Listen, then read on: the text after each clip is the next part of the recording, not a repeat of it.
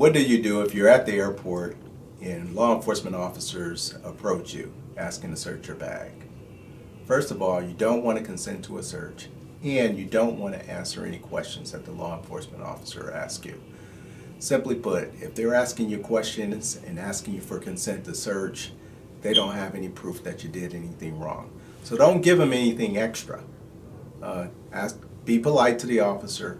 Let the officer know that you know your rights or that you want to contact a lawyer.